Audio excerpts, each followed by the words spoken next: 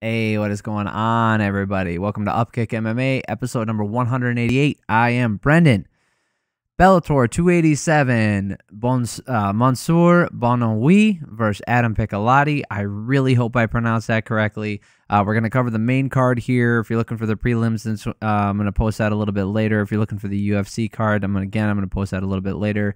Before we get started, if you like MMA, you like podcasts about MMA, you like fight breakdowns, that's what I do here. I appreciate y'all.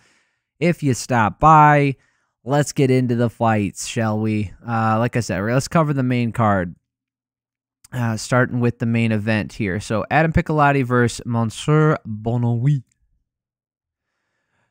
So, Piccolotti is known for his grappling, being an excellent grappler, and Adam got the takedown. So, he ends up losing this via rear naked choke in the second round. And, dude, this first round was crazy. So, because Adam Piccolotti is so damn good on the ground, you would expect him to take on this guy who's, been bouncing around. And, yeah, he's fought before. He's been a champion in another organization. But this is, I think, his Bellator debut.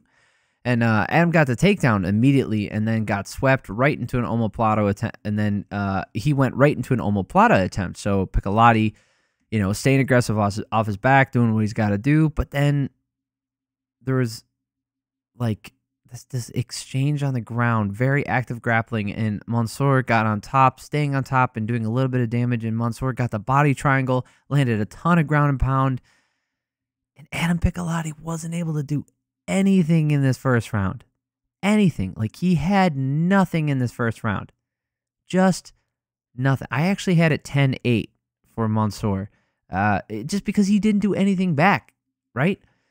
Then Adam, in the second round here, he used a guillotine attempt to get to the ground and get good position, but Mansour swept and got on top and then got the back. And then he finally locks in the rear naked choke, and you can see the images here. He submitted him here in the second round, dude.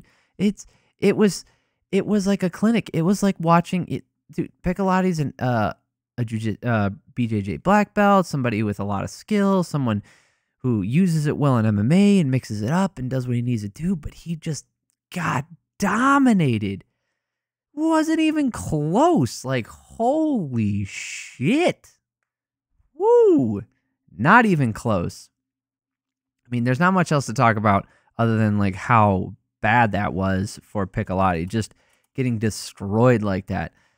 It's not great. It's not great. All right, let's talk about the co-main event here. Fabian Edwards taking on Charlie Ward.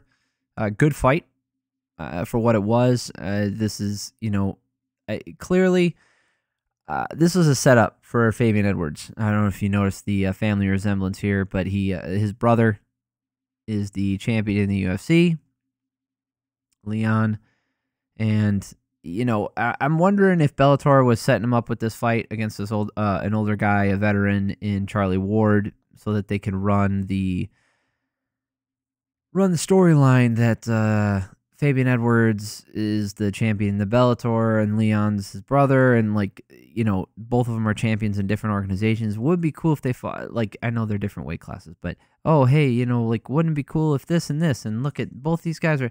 I'm sure that's what Bellator's doing, and it's pretty smart on their part, but it's one of my least favorite things watching some of these fights. Edwards was taking the center. He ends up getting the decision win here. So Edwards took the center, and Ward was trying low kicks, but he wasn't really landing much. Edwards picking him apart on the feet, landed a huge head kick and wobbled Ward early on in this first round. Then he got a takedown and sat on, or then he got taken down and then pretty much sat on his back for the rest of the round. Edwards is off to look really bad. He looks really bad off of his back. He eventually gets up, and then Ward cracked him with a right hand and stunned him a little bit, but that was the end of the round. So the damage was in favor of Edwards for sure, but the end sequence of that round really calls into question his abilities moving forward. So if he wants to take on Johnny Eblen, who is the current champion, who is an excellent wrestler, how do you expect to win? I understand that, if he fights like his brother and this and that, and he can always get a head kick, knockout, or whatever. Oh, man. I am exhausted. Holy moly. So I get all that, and I understand that he's great and all, but it calls into question his abilities moving forward in this upper division. It was a fun fight to watch in the second round. Edwards actually got the takedown, and honestly, I thought that might be the best move for him. Being on top, it seemed like he could stay in control, and he didn't have to worry about getting taken down, and he didn't have to take any damage on the feet. He ended up going for the rear naked choke, but he fell off his back. He fell off of Ward's back. Ward just looked really tired. Apparently, there was a low blow from Ward. Edwards says something to him. Ward says "fuck you" back to him, which was kind of uncool. I don't know. That whole sequence was really weird.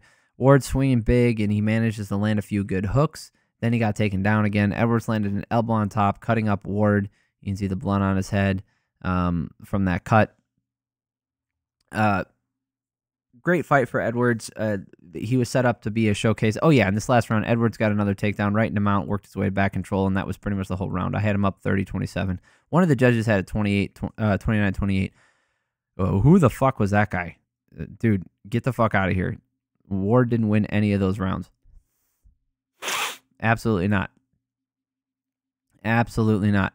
There's no argument there. Like that second round ended with sloppy striking. So if you want to, there's no if you want to. Like he just did not win any of those rounds. That was not a good scorecard there. All right.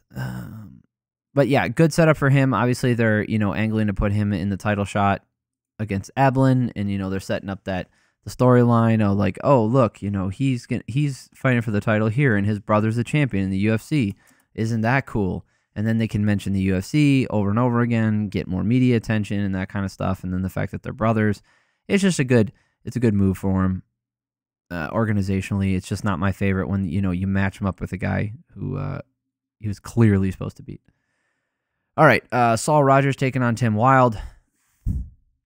Rogers winding up really big, and Wilde landing low kicks at distance, trying to keep him at bay. You might hear me say that a lot if you watch my videos this weekend. It seems like everybody's doing low kicks, trying to keep distance. Rogers ducked down and got a double, attempted a Peruvian necktie, and then attempted a second one. After being in control for 3 minutes, Wilde did land an elbow from the bottom that cut him up in this first round, but Saul got the Rogers just not moving well on the feet, and he's looking a little labored. But the thing is, Wilde didn't do anything in the last part of this round to do enough to kind of swing it back in his favor. So I gave that first round to Rogers, 10-9. Man. Saul got a double leg takedown again, but then Tim got right back up this time in the second round. He was looking really tired. Wilde was he threw a spinning kick and got caught, but rolls through the takedown and ended up on top. Tim did much more in the second round, but it's going to come down to, it really came down to Rogers' cardio and whether or not it could hold up. You can see some of these nasty shots that Wilde landed here. Both the guys got cut up pretty bad in this one. They were bleeding everywhere. So I had it 19-19 going into the third. So Rogers much more labored and swinging wildly, not able to really drive through on his takedown attempts anymore. Tim unloading more now, throwing with ease and letting his hands go and letting his kicks go. Rogers caught a kick and finally able to get it to the ground. Not able to get the submission, and Rogers just not enough, 29-28. First of all, Saul D'Amato gave the fight to Wilde, which is correct, but some other guy gave it 2-1 in favor of Rogers after getting absolutely mauled for most of it. Not okay, guys. Not okay. There's some fucked up scorecards on here, on this card, and it's just not good. And Saul D'Amato has not been in the news lately. I mean, I've been mentioning his name because he's been making good decisions, and that does not erase bad decisions necessarily. But do you guys know that his name hasn't been in there for fucking up lately? So good on him. And it's I don't want to harp on it too much. One, because it's late, and two, like I went off tangents and I was really harped on it last week, and I don't want to do that. I want to keep this video short and concise. We're gonna move on here to the opening fight on the main card. Justin Gonzales Justin Gonzales taking on Andrew Fisher. This was another one. This is a Bellator special here, so not too much action through the first half of the round. Justin was landing more strikes, usually one at a time. Beautiful standing transition to the back and dump by Justin. I don't know if Fisher landed anything significant in that first round. 10-9 to Justin. It looks like Fisher just doesn't really belong in there. It's one of those times where you really see the difference in Bellator roster between the guys in the top, the guys who are ranked, the guys who are angling for a title shot versus the rest of their fighters on their roster. Fisher's face is all beat up, just an absolute fucking wreck. Gonzales is out there just sparring. It's not the kind of fight I really like to see. When one guy is so mismatched like this, it can happen in any organization, but it seems more common in Bellator. 30-27, good fight for Gonzales. So what I'm saying by that when I say that this happens more in Bellator, it's because there is such a disparity in the skill level because there's no feeder league for Bellator, right? Bellator is the end goal, but they also bring in a lot of, new talent. They bring a lot of like 500 fighters in, some veterans who have bounced around to not necessarily the UFC, but they've been bouncing around the professional circuit a little bit on some of the smaller organizations. So you get matchups like these where they're really trying to push a fighter, and then they'll give them a veteran, but that veteran is not washed necessarily, but that veteran is, past his prime, it's a good matchup for the fighter that they're trying to push. Sometimes it backfires, but most of the time it's really just stat padding. It's very similar to what boxing does, and Bellator is really good about that, is promoting their fighter by, stacking their record. They did it with Michael Venom Page for a while. Even their bigger fighters, they try to groom their talent. They try to have some really good homegrown talent. They try to pick up younger fighters, and then they lead them into these bigger fights by padding their record a little bit, and some of them come out on top, some of them don't, and then they just get washed. But it's just not fun to watch, and this is one of the reasons I don't like watching boxing all the time, is these mismatches, these stat padding, these career record padding fights. Just don't do it for me. Right? There's, I like watching competitive fights.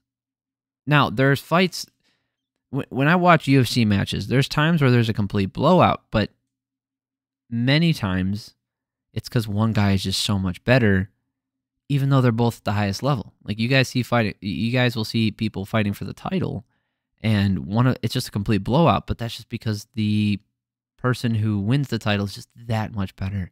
And to be honest with you, those might not necessarily be my favorite fights to watch either, but it feels natural, earned, and deserved.